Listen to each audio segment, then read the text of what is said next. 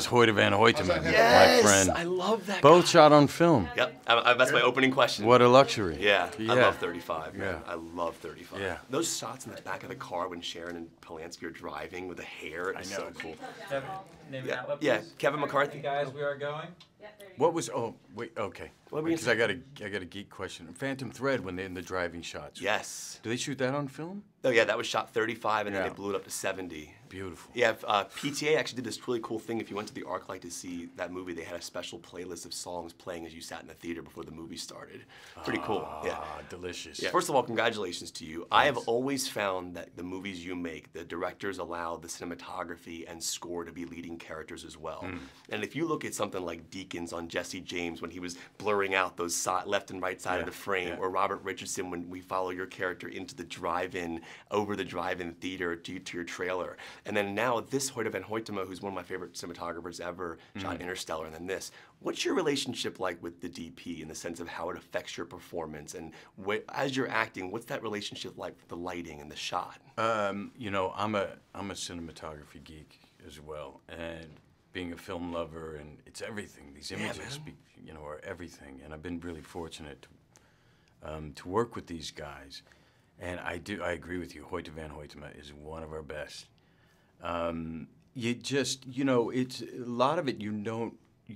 It's just a complete trust. Really, our relationship with the DP is we're just having a laugh, some levity, and then he'll tell you if he needs you to be somewhere or where the light, you know, with what he's trying to achieve, and you just go with it. You make it work.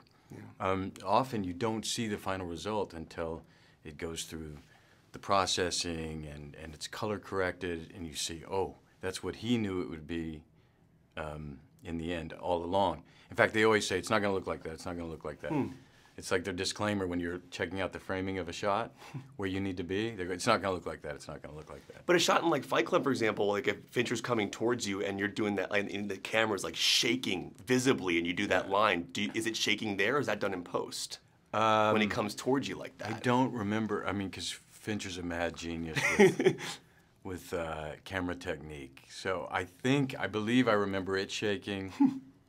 Yes, I believe it was shaking then. That's an amazing moment. And there's a great sequence in the film where you talk about Tommy Lee Jones's character, your father, taking you to black and white films as a kid. His character likes musicals. I know you've talked a lot about going to see Alien with your father, but I was curious, was there a particular movie, a movie that hit you so hard when you were younger that it created this idea that I want to be an actor? No, in fact, I mean, yes, but no, but I didn't know it. I never thought about acting as an option. I mean, because it wasn't an option where I grew up. I grew up in the middle of America, in the Ozarks, and it just wasn't on the curriculum list of options, you know?